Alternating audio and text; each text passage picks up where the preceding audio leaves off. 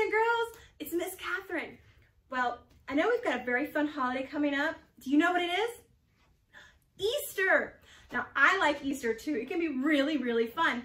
You have things like bunny rabbits and the chocolate candies. I love getting the day after candy for sale, and then I can have it for a while. And I even give it to friends sometimes because it's half-price candy. And that, for a grown-up, is fun too. But for y'all, you have the candy and the bunnies, you have the egg hunts, you get together with family and friends. So Easter can be really, really fun. But did you know that none of this is what Easter's really about? It's not. To find out what Easter's really about, we're going to go to God's true word, the Bible. Now, in the Bible, we find out why Easter even happened.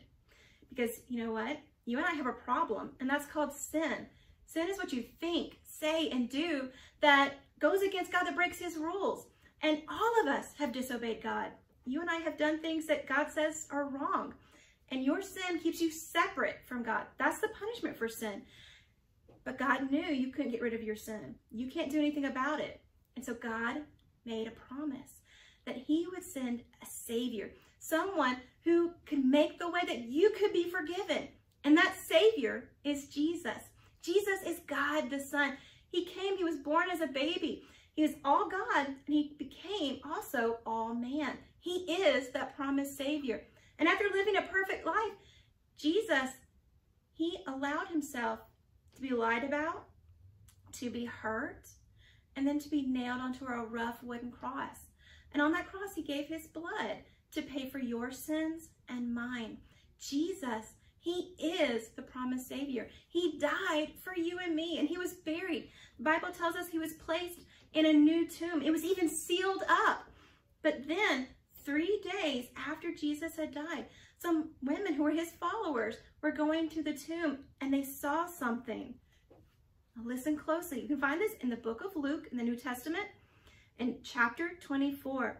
On the first day of the week at early dawn, they went to the tomb to take the spices they had prepared, and they found the stone rolled away from the tomb.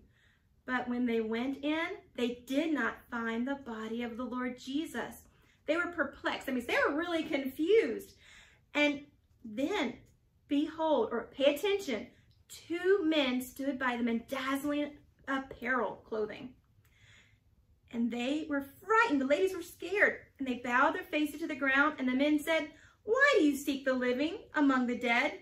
He is not here, but has risen. Remember how he told you while he was still in Galilee that the Son of Man must be delivered into the hands of sinful men and be crucified, and on the 3rd day rise again."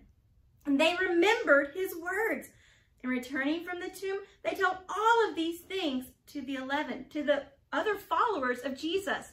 So Jesus, he died for you and me. He paid for your sin, but he is not dead. He came alive. He is the reason that we have Easter, to celebrate that he died for your sin. He paid for it completely, but he is alive because of what Jesus has done. You can be forgiven. You can have a relationship with God that will never, ever stop.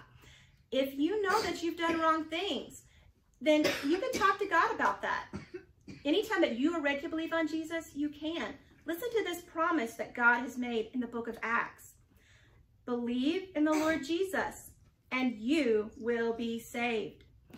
If you know that you've done wrong and you're sorry, and if you believe that Jesus died for you, that he paid for your sin, the only one who can do that for you, then you can be saved. You can be rescued from your sin punishment because of Jesus. Whenever you're ready to trust Jesus as your Savior, you can. You can just talk to God and tell him that, yes, you know you've done wrong and you're sorry. You can tell God what you believe about who Jesus is and what he did for you on the cross. And then you can tell God you want to live his way with his help, because he promises he will do that. Now, if you've already trusted Jesus as your Savior, then you know Jesus has forgiven you. He is with you.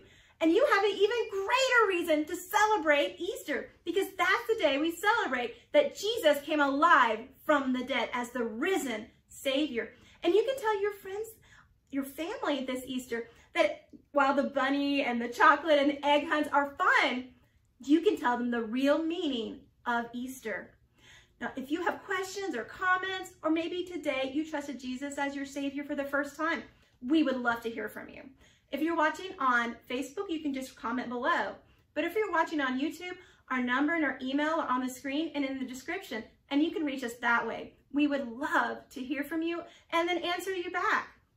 Don't forget what Easter is really about. Bye, guys.